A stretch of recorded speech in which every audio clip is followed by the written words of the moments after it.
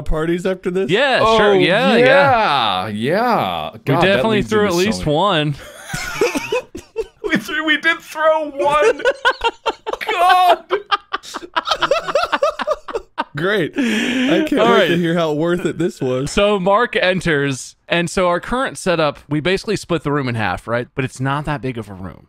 Like, if we were standing shoulder to shoulder, we'd probably take up the whole width of the center of that room. Yeah. So, if you bunk one bed on top of the other, you get like a quarter of the room. But the way the beds are supposed to go together when you bunk them, you're supposed to, lower the height of the bed that goes on top, because when they're on the floor, the bed is like all the way up on the highest setting it can go, right? So you can put stuff under it. Okay. But if you leave it like that and then put it on top of another bed, there's like maybe a foot between the bed and the ceiling. Yeah, really.